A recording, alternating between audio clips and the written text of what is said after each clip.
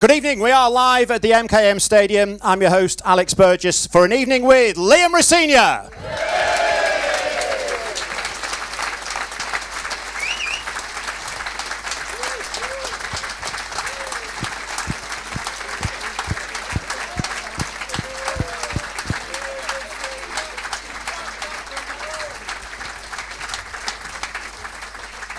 Now, we've written these nice things, Liam, here, that says, our guest tonight had a stellar playing career, which you did, representing Fulham, Reading, Brighton, and of course City in the Premier League. Coaching roles at Brighton and Derby under first Philip Cocu and then Wayne Rooney, of course.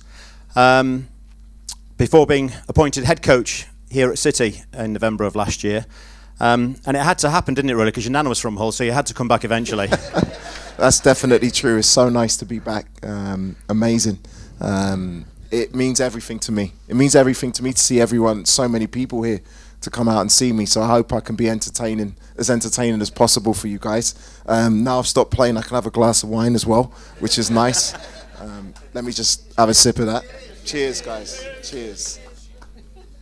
I want to do more of these events. I think you guys are the most important part of the football club, and it's really, really important that we interact and we feel like we're together. And the game on Friday, obviously we won, which was great, but what made me so happy was seeing the atmosphere in the stadium. I thought the club put on a great show before the game, and there's a real sense of togetherness again. And that's what I really, really need. I need your help for us to get to where we want to be, which is the Premier League. I'm sure we all wanted to thank you, and you've kind of done it yourself actually, but thank you for taking the time to come and talk to us, Liam, but also actually to thank you for Friday night, because as you will well be aware, a win on Sky is a rare thing. And it was lovely. It was a lovely 2-0, relatively, it wasn't for you, comfortable win, but no, it's never comfortable. But 2-0 we were very, very happy with. Did you manage to enjoy it? You never enjoy it at the time. You enjoy it when the ref blows the whistle. That's when you enjoy it, and then you think about the next game, what the team should be, who played well, who needed to play better, and it's just 24/7. Sometimes I'm laying in bed at 3 o'clock in the morning thinking, should I pick Oscar or Benji? I'm thinking about Ozan at 3 o'clock in the morning in my bed, which sounds a bit weird. But that's the job, and I love it, and it's something I always wanted to do. And what's amazing for me is I always wanted to do it here. I never thought I'd be so fortunate that it would be my first job, and hopefully I'm here for a long time, and hopefully I'll make you guys proud as well.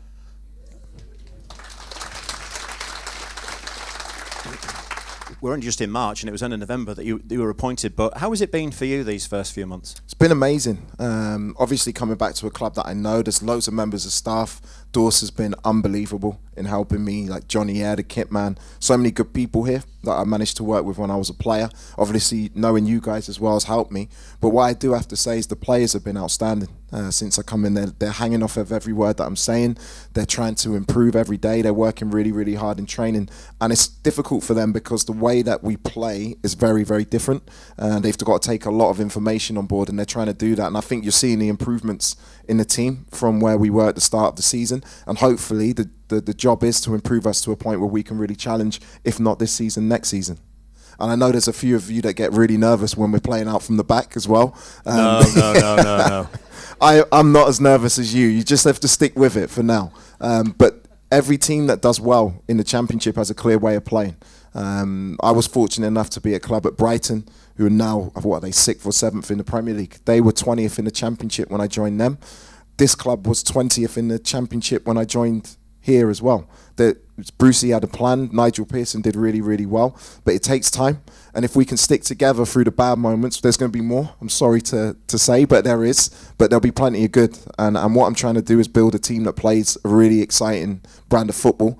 A brand of football where you have the ball and express yourselves. And part of that is playing out from the back and having the ball, because if you have the ball, the other team can't score, and you've got more chances to score yourself. So the players have been great. They've been really, really good at it, and we'll continue to try and improve over the next few months. Do you like roller coasters? No. No, because I mean, I thought if you're almost getting a buzz out of the scariness. I do laugh. I have to say, sorry, I laugh when I hear the crowd go. I know it's fine. I know we've conceded a couple of goals, but I hear the crowd sometimes go, ooh. It just makes me laugh because I know we're going to be all right. So just please stick with it and believe with it. And what I would say as well, you guys are so important in the stand. Say if we do play out and we get to our midfield plays forward, give it a clap. because what it does, it gives the players confidence to do it again and do it even better. And it's hard. When I was a player here, I cannot describe to you how much a difference you made to my performances, especially at home. When you've got a group of people who are really pushing for you and believing you, it makes a difference. Maybe 2%, maybe 3%, but that could be the difference between winning a game, drawing a game, or losing a game. So what we need, especially at home, is to be calm when we're playing out from the back, is to applaud it when it comes off, and honestly it'll make a massive difference for me and for the players as well. So that's just something that I ask from you guys. Looking back to one of the quotes that in my copious amounts of research that I did, Liam, that you completely just ruined for me now. But you said when you retired, your retirement statement at Brighton, you referenced feeling like enthusiastic, like a young kid again, wanting to get into coaching, which I thought was really interesting. Most ex-players are you were disappointed at retiring, as all ex-players were. You made a mention of that as well. But you seemed genuinely excited about the next step of your career, and you knew exactly what your next step of your career was going to be. Yeah, I knew from the age of 16 I wanted to manage, so I always worked in a way through my playing career. I even coached here. I coached Greavesy and Brandon Fleming when they were in the under-13s here, which is crazy. So now they're a part of my first team squad, and they're more of a pain to me now than they were then. So I've always built up experience in terms of my coaching, always wanted to learn, always wanted to be better. So I saw my retirement as something that was just part of my journey into coaching and hopefully one day management. But it wasn't an absolute given that you were going to be a footballer in their minds maybe, or was it just in yours? You also said your brother was more gifted, or naturally gifted, I think was what you said, than you were as a footballer. Yeah, he reminds me about that every day. He says he was a much better player than me, but he just liked his food and his drink too much. That's what he says. So no, I only had one dream, and that was to be a professional footballer. And it's so difficult. I know there's loads of young lads and young girls in the room who love the game. All I would say to you is just keep working and keep enjoying what you do. And you have to make sacrifices to get to where you want to be. I was really fortunate to become a footballer. I was so fortunate to come here to this football club and reach an FA Cup final and get promoted and play in Europe. It all comes down to hard work. And that's what I take into my coaching now, management. I'd hate to think there's another manager or coach in the Championship who works as hard as me or studies when they're at home. My wife Erica's not happy when I get home. I get the laptop out and watch another game of ours or the opposition. But that's what you have to do. I'm willing to work really, really hard to make this club successful, and I know all the players are as well. Yeah. Let's just take a little trip down memory lane, if we can, about, you mentioned there, your time here as a player. They were genuinely historic times. They were, amazing, weren't they? Yeah, just incredible. It must have been an amazing experience for you as a player. It was amazing for us as fans, and indeed for the football club to have achieved what we did, Europe, an FA Cup final, things we'd never done in 100 and plus years history. And you were a big part of that. Yeah, it was an incredible experience. I remember I came here as a trialist. Nigel Pearson brought me here as a trialist. I played at North Ferriby against Scunthorpe's reserves on the Wednesday, and then he put me straight in the team against Scunthorpe's first team here to make my debut. And at that time, we were fighting relegation in the Championship. And then 3-4 years later, we're in the Premier League. We're playing in FA Cup finals. I was so lucky to captain the club in Europe.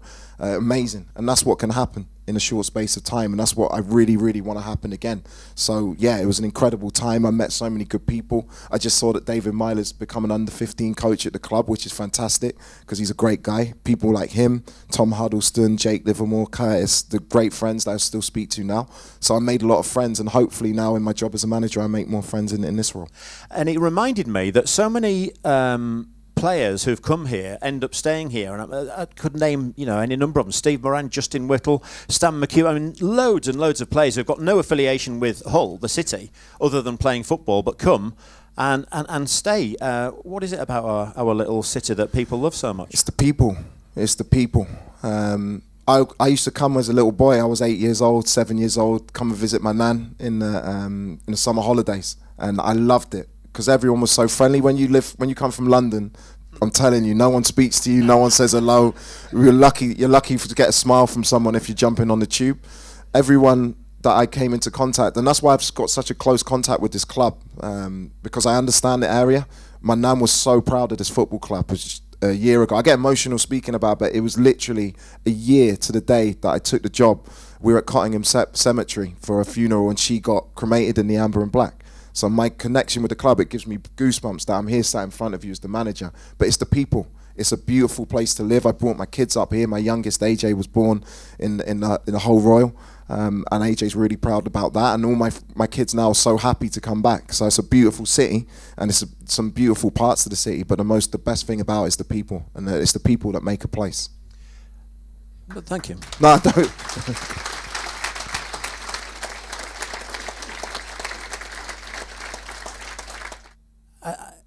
In terms of ambition, just on a personal level with yourself, you want to get City into the Premier League and manage City in the Premier League. That's a given. We're all delighted by that, and if you can do that, that would be fantastic, and we'll all be right behind you as well.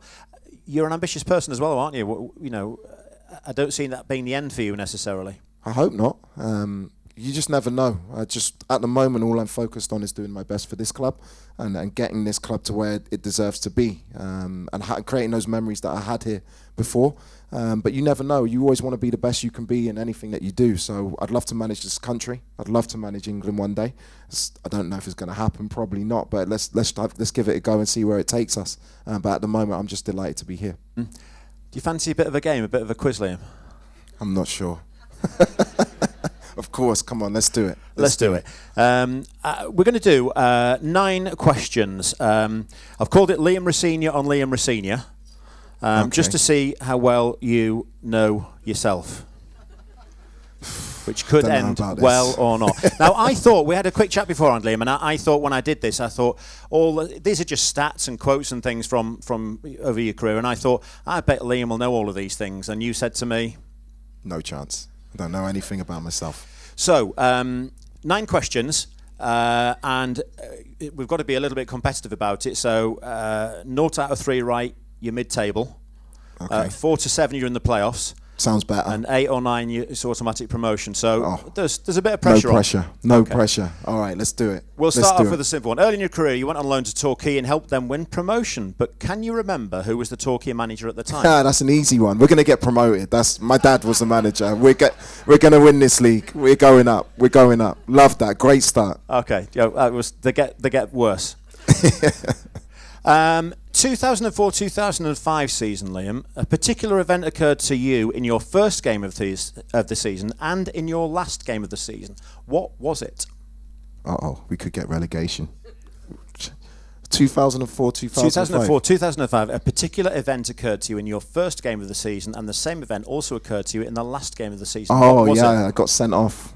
Sent off. Did? Yeah, I got sent off twice in the season, yeah. I pushed over Robbie Savage. That's fair enough, huh? He deserved it. He deserved it. Right then.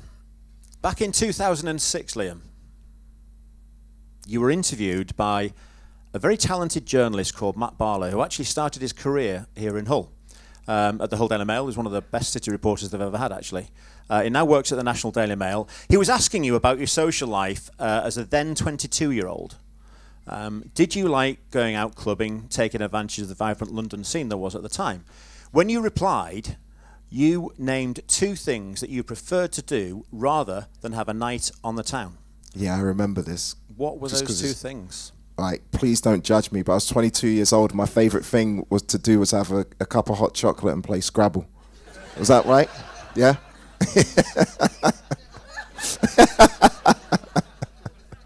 It's still my favourite thing to do now. Yes. My favourite game. This is brilliant, man. Love it. You scored just the 1 goal for City. It was a good one, though, with your head. It was a good one. You reacted first to score the rebound after a penalty taken by which player for us and saved by which goalkeeper? I know it was Jelavic because he always missed penalties in training, and I couldn't believe that he was taking a penalty. So what I did, I always knew Yella was an unbelievable striker. His finishing was incredible. He always used to miss penalties in training. So I matched his run-up because I just knew where he was going to put it. And then it was Ben Foster?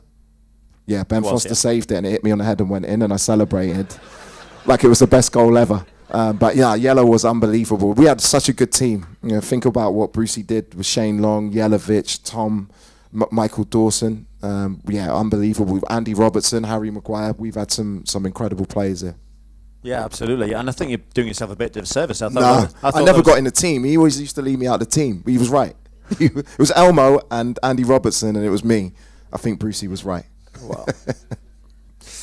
How many games did you play for City? 144. Total games, not just league. 161. Jeez. Yeah? Yeah. That was a well complete guess, I swear.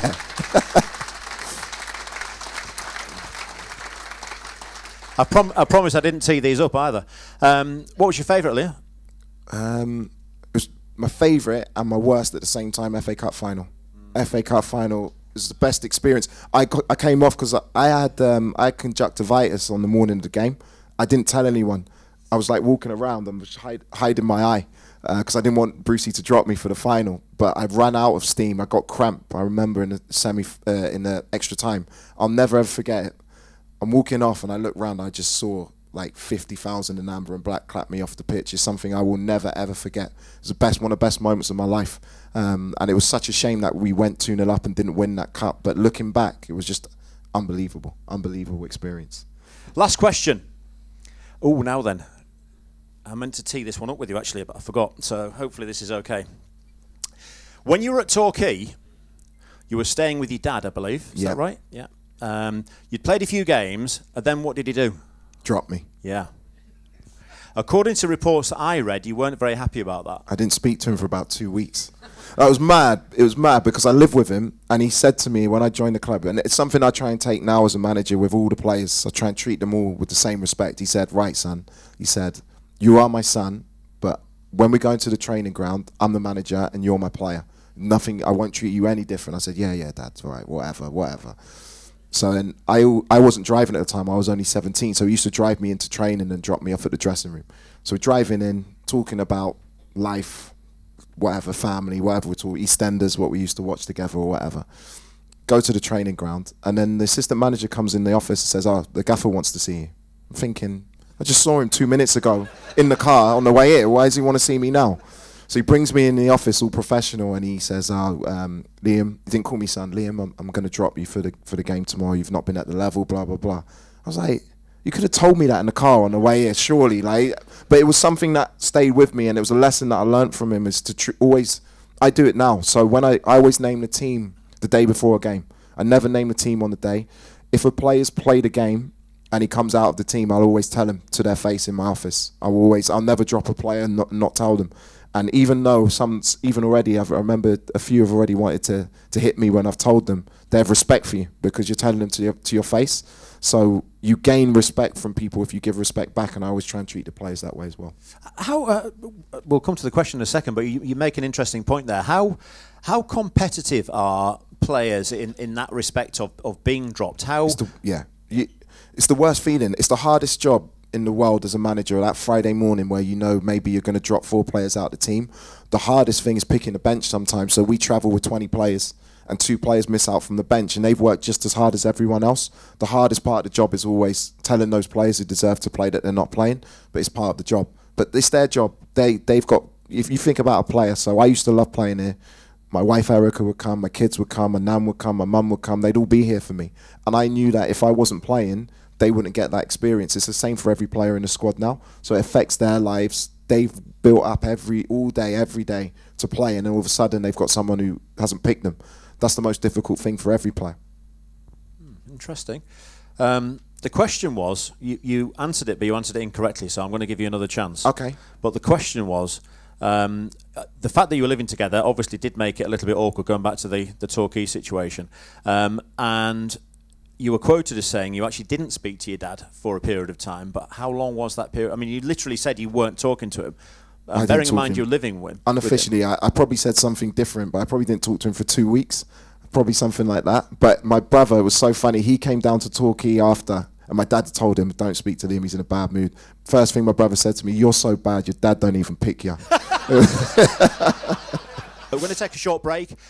When we come back, we'll take some questions from the audience. I'll come into the audience and ask some questions of Liam Rosenior, who's been great for this first half an hour, 45 minutes. Don't be shy at all. It's Liam Rosenior, ladies and gentlemen. Thank you. Welcome back, Liam. Do have a seat. There is a microphone prepared for you. Your glass of red is still there. It won't be there for long. It'll be gone soon. Being very good with that, aren't you? Now then, right, let's get some questions, shall we? What's your name? What's your question for Liam? Emily. Hi, Emily. My question is, does it get stressful telling the players during the match what to do?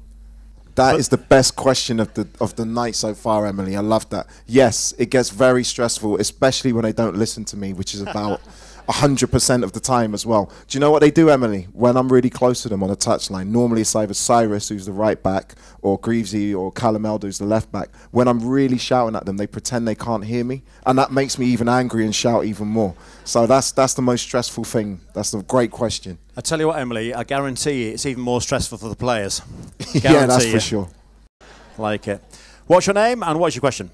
Hello, Liam. I'm Harrison. I just wanted to say, on Friday, do you think it was an own goal or do you think it was Macca's goal? Own goal. I asked him this morning in training and he's still saying he got a touch, which he did, but the defender headed it in. But I'd love Macca to get it because he deserves it. I think he's been brilliant this season and I think he's going to get better and better. Right, we had a hand up at the front here, didn't we? There we go. What's your name and what's your question for Liam? Hi Liam, it's Joel.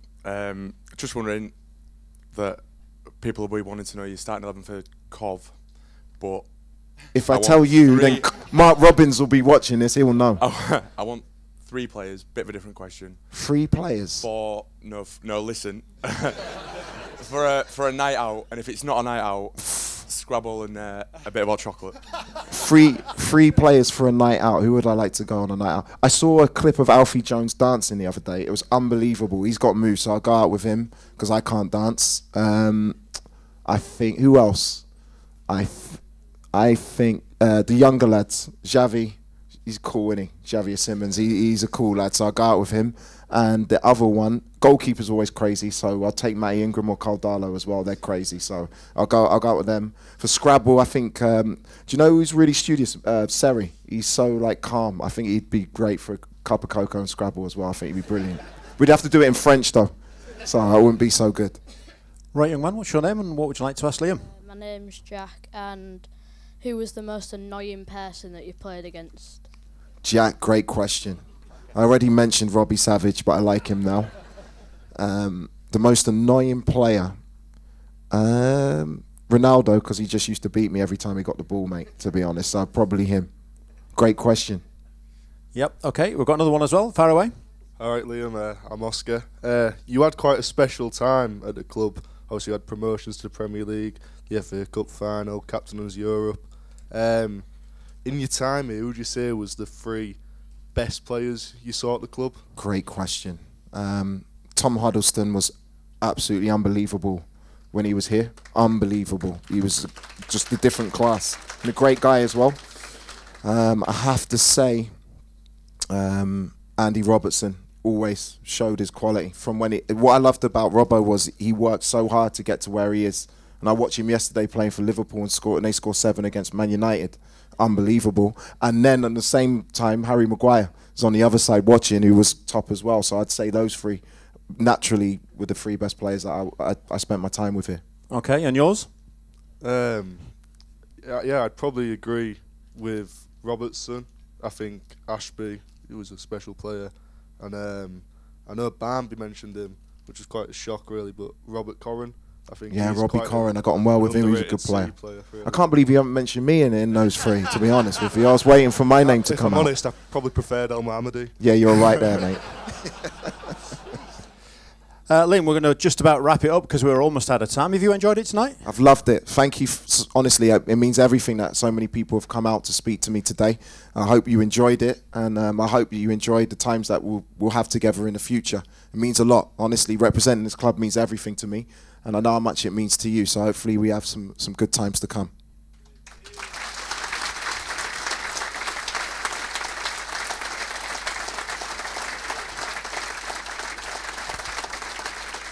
Thank you for coming. I do hope you've enjoyed it. I'm Alex Burgess, but that is a cocoa drinking, Scrabble playing head coach who hopefully is going to take us to the Premier League. It's Liam Rosenior, everybody. Thank you. Thank you, guys. Thank you.